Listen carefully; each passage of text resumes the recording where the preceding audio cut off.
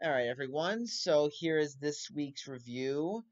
Hopefully, I will be able to sound coherent. I did not have a whole lot of time this week to plan a well thought out review, but I was able to do some work. It's not like I'm going into this completely blind. I didn't get to prep as much as I would have liked because I had a bunch of other stuff going on this week. It's just kind of crazy, you know. So as you can see from the little title thing from down below, I'm going to be reviewing Star Wars The Last Jedi. And like most films that caused a bit of a stir in the fan base, I'm not going to take time out of the review to explain the controversy the way it would normally be done. Because usually, when there's controversy surrounding a film, I think what most critics do is that they address the controversy first and then proceed to do the review as they had initially planned. But in this case, I feel like the controversy I can talk about while I'm doing the review as opposed to a prologue of sorts. So, with Star Wars The Last Jedi, it's basically the second chapter in the third trilogy of the Star Wars franchise. And much like how The Force Awakens made a lot of references to A New Hope, this one, it's kind of like Empire Strikes Back in tone. And what I mean is that it doesn't really make a whole lot of callbacks to the Empire Strikes Back, but it does go in a more darker direction than The Force Awakens. Because, I mean, once again, much like Force Awakens, we have one of the main characters from the original trilogy dies. And I'm not going to put this in the title, I'm just going to say spoilers, but we'll get to that. And there's also a big showdown at the end with those big AT-AT walkers. So to get into this movie, um, Ray at the end of the last movie has located Luke and has sought him out to try and find ways to become in tune with the Force. And I think right off the bat, you can tell that Luke is going to be a completely different character now.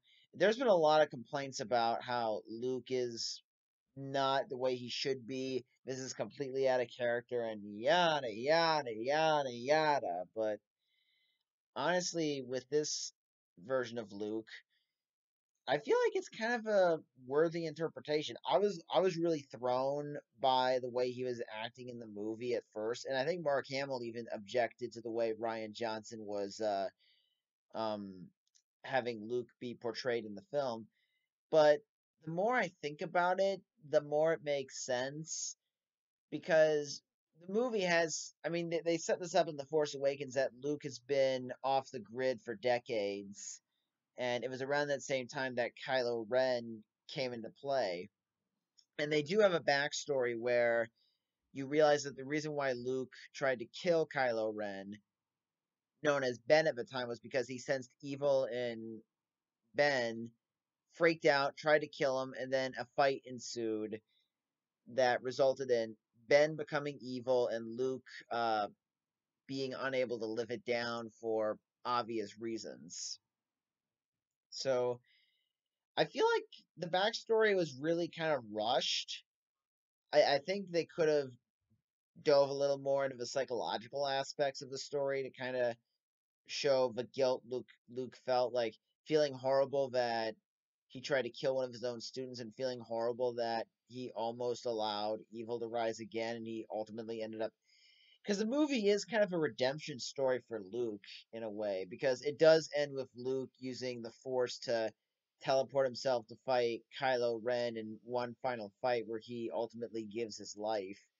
So I think that was kind of a nice character arc for Luke. It is depressing, it is sad, but it is kind of a good payoff. That he starts off as the grouchy curmudgeon who doesn't really want to get involved.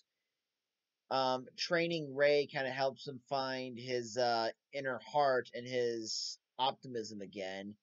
And he does become brave enough to fight his biggest mistake and his own demons at the end, which I thought was a really powerful storyline for Luke, who pretty much at the end of the original trilogy seemed to be pretty much a fully matured man. But this one, it does kind of give, it does sort of take the idea of Luke being on his own. It does come up with some pretty solid ideas why he is the way he is. And it is kind of a funny contrast between Ben Kenobi, who did try to hide the past, but he was more at peace with it, where Luke is more bitter and angry, which I think is kind of a interesting idea. It is well executed. They could have spent a little more time with it, but I think it was a great idea. And I'm pretty sure there are going to be some people who watch this review that are probably going to have fantasies about them force choking me to death unless I recant. I'm pretty sure, but then again, not many people watch my YouTube channel, so I doubt I'll have that many people beating on my door trying to kill me. As far as the other characters are concerned, um, well, Luke and Ray, they're. I feel like Ray was a little more. I think she's a little more wide-eyed than Luke was when he started to train. But I do kind of like that chemistry that Daisy Ridley and Luke have, which is kind of like the grouchy the grouchy old man with his niece trying to learn how to work things out. There was a nice camaraderie there. Finn doesn't really get much to do in this movie except for go on a side quest with Rose, and I really feel sorry for that poor actress who took a lot of cyber abuse over having this 2.5 hour movie diverge into a 20-30 minute subplot, which kind of connects to the main story, but it kind of doesn't. And she got a lot of crap for her character. Honestly, I don't think Rose is a bad character. I think she was given a story that was semi irrelevant to the main narrative, but that's not the actress's fault. She's just doing what the director and the writer told her to do in the script. And Ryan Johnson directed this movie, and I believe he also co-wrote the script, so that's not the actress's fault. She's just doing what she was hired and paid to do, you know? There was no need to bully her off of social media. That was just ridiculous. This is probably the most divisive good movie I've seen in a long time. You know, I think this movie is probably the best thing Star Wars has done since Empire, really.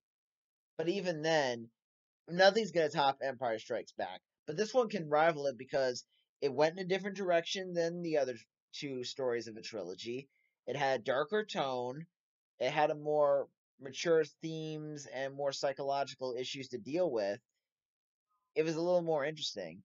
And another thing that I liked is that, with the exception of Luke's backstory not getting as much detail as it could have, I felt like this movie had a better idea of how to space out developing other characters and storylines and how to also come up with other payoffs.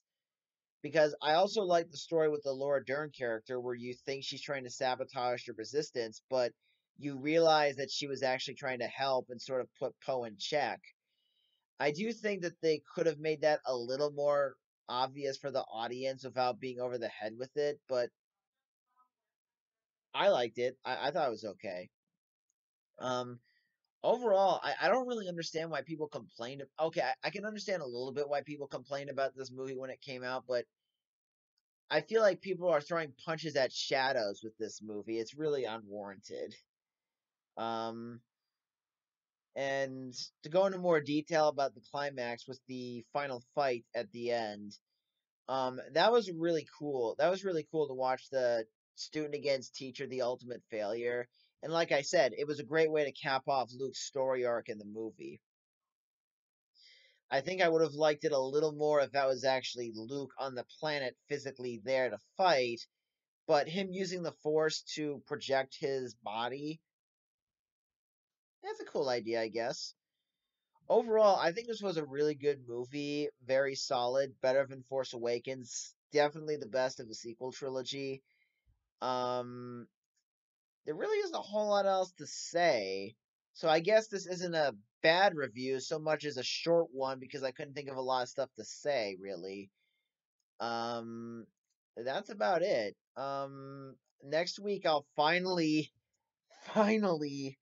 get to conclude the Star Wars series with the Rise of Skywalker.